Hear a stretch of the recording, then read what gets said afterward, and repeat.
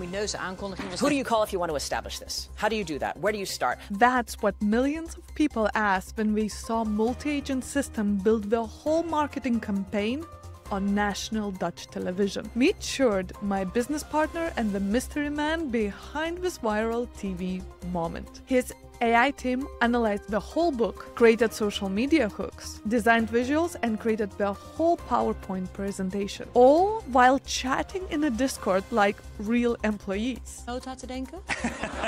Ik zit te denken. The reaction was insane, and Sjoerd told me this. People using my work to promote themselves to me.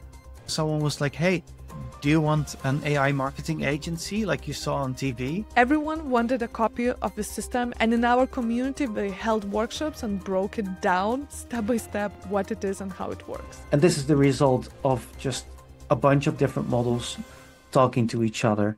Today, we sat down with Sjoerd to talk how he built it, why businesses are rushing to implement multi-agent systems and when should they do so, and the moments that made the TV audience gasp. Could you talk about the use case, the whole process, and of course your experience sitting in the audience and seeing it happen? Yeah, so I built a marketing agency inside of N8N. There was a campaign leader that got an assignment. I want you to build a marketing campaign for a certain book.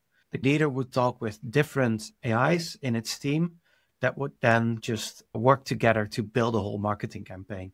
So they would go through the book and figure out what's the target audience, catchy hooks for social media promotion, a copywriter who makes sure that everything is in line with the expected, like the tone of the author of the book, all that kind of stuff, and all just different AI agents working together to figure out, okay, how can we put together a nice marketing campaign? And in the end, there was also a designer who could use image generation to build actual visuals for the campaign.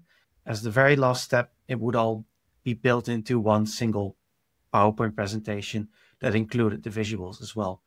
And one really awesome part of the demo is that you could see all of the agents talk to each other in Discord. You could see that the campaign leader tagged the book expert to ask questions and then go to the next agent to go, oh, I learned this about the book. And you could see everything that was going on. Each agent would give small updates in between, and you could just follow the whole process, see exactly how they got to the end result. And this is the very important part of agentic workflows, because you have to have that transparency, especially when you are evaluating systems. You have to have certain metrics. For example, if something doesn't go well, you have to have ability to detect where and what happened. So this is orchestration system where you have a hierarchy, the main manager and workers under. The other aspect of multi-agent systems is human in a loop. And I know that you incorporated that very intelligently. What I built, and this wasn't in the it was functionally there, but it wasn't used in the demo that was shown. But what also worked is that if the campaign leader would give an assignment to a different agent, you would see that in Discord, but you could also just message yourself. And as soon as the book expert was done, it would pick up the message to share and give feedback to the orchestrator, to the main agent orchestrating the process. So that way you could intermittently give feedback. Hey, maybe you should consider this or you should consider that. And it will pick it up and take action based on that. So that's a way you could, in the process, steer it in the direction you'd like. Or if you think this is a bad idea, throw it into the chat. It would get picked up by the orchestrator and it would steer into the direction you wanted. I can't imagine how it is to sit in a studio and see everything live. You saw the audience reaction. I'm very curious what happened afterwards. How do everyday people who watch TV, did you hear any feedback? What happened afterwards? I got a lot of messages and responses afterwards, and it was fun to see. Of course. The example really spoke to a larger audience that wasn't just people who are into AI. That was the most interesting thing. People were like kind of baffled. Wow, is this already possible? And it really spoke to the imagination because you could see those models interact as if they were a real team of people building something together. That just blew people's minds. Any particular examples?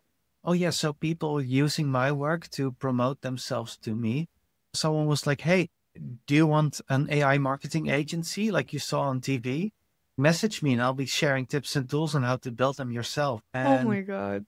So it really had like a massive reach, and that was baffling to me. And it also kind of people who were anti AI were using it as an example, like, look what it already can do. Like, guys, are you paying attention? Because they now had an example that could speak to the imagination. And then there were a lot of people outside of AI who were like, oh, wow, it can already do this. And look what it's doing. In the community for the last 2 weeks, we were diving into multi-agent systems. You showed how you build. I shared presentation. And one thing that both of us remember talked is when businesses should use what. I'm curious, what is your take? What type of businesses, let's say B2B versus B2C, is very huge difference in a sense. At what stage business should consider going from single workflows, agentic or multi-agent workflows? It's basically like a stepping stone. Start with workflows, build it out, turn it into agent, and then you can go into multi-agent. Just for clarity, when we're talking about agents, we're talking about models that can use tools, have some autonomy, take actions on their own to get to an end result. So it's not just an input goes into a model, a prompt changes it into 5 parts, and then those get processed. That's more of an AI workflow and not really agentic. Agentic is really when a model has some freedom to take action, use tools, external sources to get something done. You see a lot of marketing going on where people say, oh, we've got the newest agents. And usually it's a routing workflow, basically. It's a routing workflow, but there's nothing wrong with that. And there's a lot you can achieve. What is your take for which business agentic AI is right now at the stage that it is right now is better fit? A better fit for smaller scale, but it also really highly depends on what the risk factor is. If a model gets it wrong, how much of an issue is it?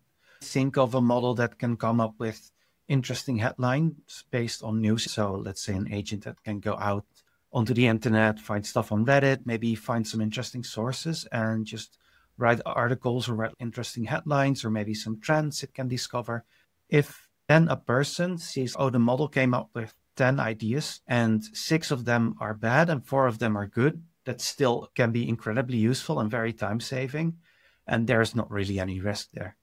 So that's one thing to consider. And that also can be applied for like larger scale companies, although, that can still be a bit more of an issue. With higher numbers, it's hard to make sure everyone is on track and understand like, hey, AI can make mistakes. Sometimes there are bad suggestions, but there's plenty of low stakes examples where it's not much of an issue to have an AI workflow that might not work 100% optimal all the time. You work with businesses who like to use no code. What is your experience? When do a team like operations or marketing can learn and experiment and build prototype?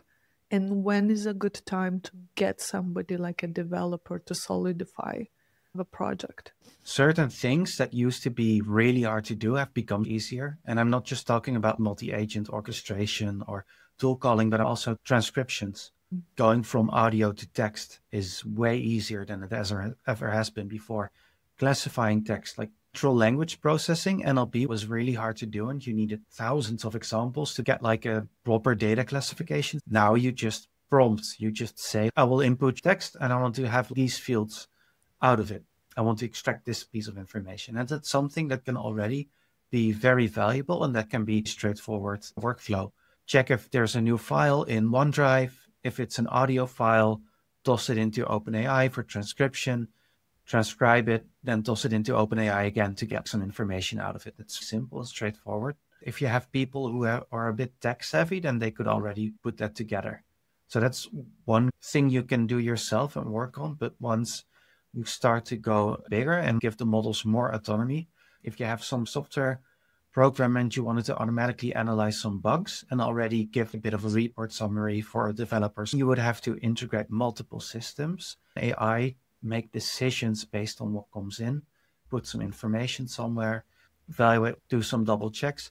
If you want to give a model more control, you need to optimize the flow that you're building. You may not directly need a developer, but you need someone who is like well-versed in how do LLMs operate, how can you get it to work more consistently, also have knowledge like which models are available. You need to bring that together if you want a functional AI agent. Misconception that I want to clear out. Just assuming that this involves, let's say, programming, that every developer knows how to work with LLMs, is the biggest misconception. These people get so much pressure, but hey, you know how to work with computers, so it's AI. Do you know everything? And it's far from reality because it's also relearning your workflows and ways of working. Yeah, one thing that has changed in the past few months with, for example, MCPs, but also with N8N and Make.com specifically. N8N and Make.com have introduced agents, and they do a really good job, and they also allow you to plug in other tools or other scenarios. And I think N8N has done this better than any other no-code platform. They've done a phenomenal job integrating tools and MCPs, which means it's way easier than 4 months ago to build an agent that can talk to different tools. If someone has built a great MCP, for example, let's just say a Notion MCP server, then that means you can copy that server, plug it into your model, and now your model can suddenly interact with your Notion. But it's just becoming so much easier and faster. And a big part of that is implementation of those platforms, but also just standardization. When I do public speaking, it's usually investors or business owners in the audience. They all want to understand like what's happening, where things are going, especially if you are investing. But also as a business owner, you're probably investing in your tech stack because technology becomes your competitive edge. How it is, it's kind of always been like that, but right now it's so brutal. Should business owners really grasp an understanding of the systems and see it in action? Or they just watch news and that's enough? People should try it themselves. Not everyone needs to build out a multi-agent system, but like just playing with the models that are available, preferably the best ones, to get an idea of, hey, what's possible? What can they do? How do they operate? Is, I think, very important to make sure that you're like keeping track with everything so that you don't get blindsided when the competitor just flies by you. Where people could get started learning building multi-agent systems, but not just like people who want to learn AI automation and then sell AI automations. I'm more curious. Yeah, there is plenty of that. But for somebody who is, okay, I want to integrate that in my business, but I want to know strategy, get assistance to when to use what, any resources you can recommend? Well, first of all, I can recommend the school community, Oh, AI yeah. Productivity Hub. Obviously, but anything else you personally find useful? There's a few people that I do like. First of all, Andrew Karpathy. He's a great resource for learning about AI. He's got some amazing, like 2-hour-long videos that can speed run the learning process. I highly recommend following him. Ethan Mollick is a great name, great person to follow because he's got a really good view of like practical side of AI and how to apply it. I think his Substack is called One Useful Thing, which is also a good recommendation. And other than that, I highly recommend everyone play with this stuff themselves. Not just read and view what others are building, like try and build something. That was my whole learning process, has just been building and playing with it, just trying to figure out like how does this stuff work and figuring out the challenges along the way. What I hear from the community members, that how great it is when it's a group of people from different businesses with their experiences, who is doing what, how we are solving the same problems. I see it so magical. Like the other day when Vicky was sharing what you guys built with Peggy, like real-time voice assistant, and then Neda coming and giving like, oh, would be great in that case. And then, oh, how can we build this out? Absolutely.